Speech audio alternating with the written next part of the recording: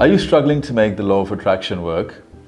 Well, law of attraction simply states that thoughts become things, which means that if you think about an idea or a thought for a long period of time, eventually its equivalent will manifest itself into your reality.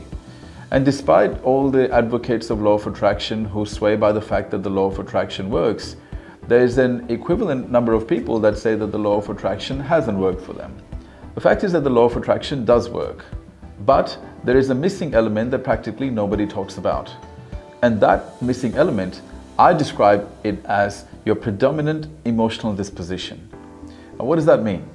Well, what it simply means is that if you have an idea and you have a desire for something, you need to associate that idea and link that idea or that thought to a corresponding feeling. The feeling has to relate to that idea. So let's talk about a person who desires a lot of success, and success requires confidence. But let's just say that the predominant emotional disposition is a state of despondency, discouragement, or despair. Well, then the problem with that is that they're not emotionally in alignment with the thought that they're producing. There is almost a disconnection between the thought and the feeling. So if the average person, let's just say, sleeps 8 hours a day and they were up 16 hours a day, and they did some positive thinking and they did some meditation, and once in a while they feel good about themselves and they feel confident about themselves, but majority of the time they remain in an emotional disposition of fear or discouragement or despair or despondency or doubt or worry, then what's eventually going to happen is that they're going to attract and create circumstances and situations that are going to produce more of the same feeling.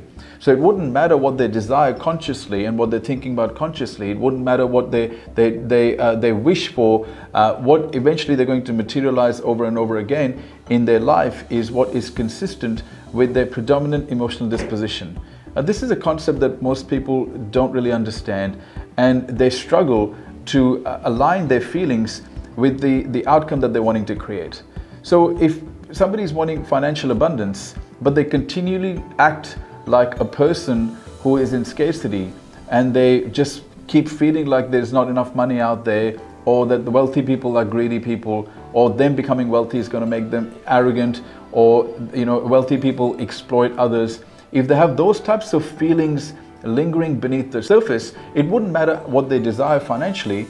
What is always going to happen is that their feelings are going to trump their desire, and they're going to continually find themselves in situations that correspond with that particular feeling. So your predominant emotional disposition is the most powerful thing that you're going to need to manage if you want to achieve your goals and your ideas, and you want your thoughts to come true.